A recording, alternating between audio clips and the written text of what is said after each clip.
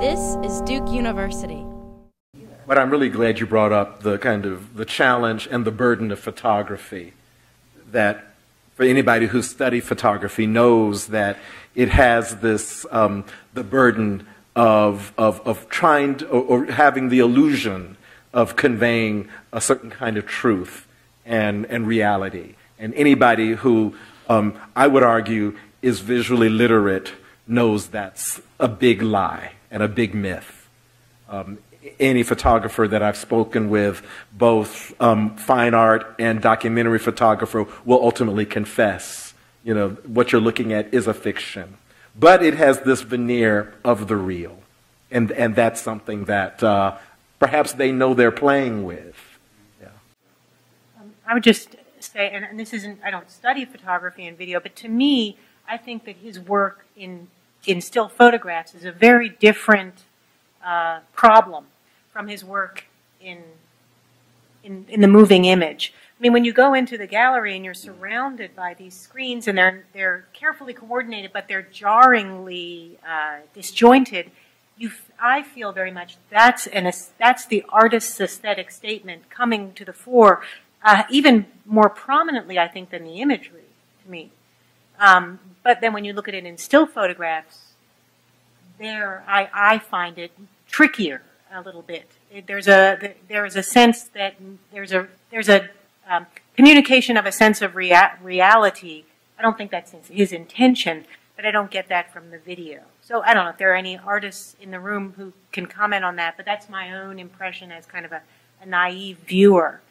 The video as an installation feels very much like the artist's statement.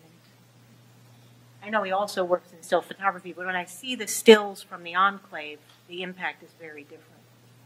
You know, George, when you were describing your wonderful, concise history of the crisis in the Congo, I flashed on that film from the 1980s in a very ironic way, La Vie est belle. You know, yes. This was a very popular film that was an international runaway hit, shot in Kinshasa, and has these incredibly playful, delightful people and storylines and music, and it was in the depths of the Mobutu moment.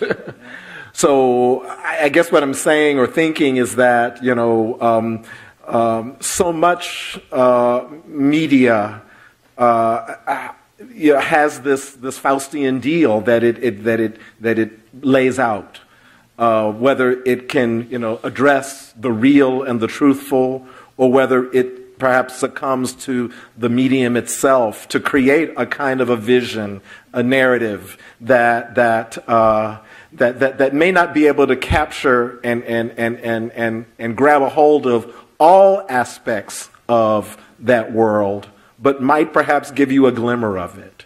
I mean, when you were talking earlier about what was left out, I was thinking about what photography does. Photography is an editing medium.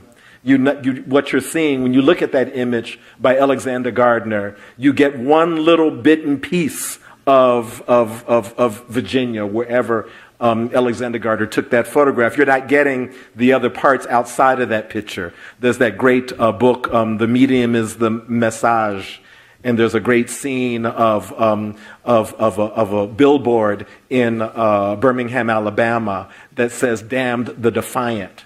And then in the next picture, Marshall McLuhan opens up the picture, and you see an African-American woman being carted off by the police and thrown into a paddy wagon with that same image, "Damn the Defiant," in the background. Just to remind you that the camera and photography has this uncanny way of not giving you what you see as a human being, but giving you that or that, and that it's in that that you can really manipulate and turn people into thinking that there's a world there that they're engaging with. And that's just how it works as photography. And I would almost dare say that even some of the most quote-unquote documentary earnest photographers that we have, you know, still do succumb in their own way to the kind of power of that medium to manipulate, to do things that that only, you know, these media can do to create another story, another world.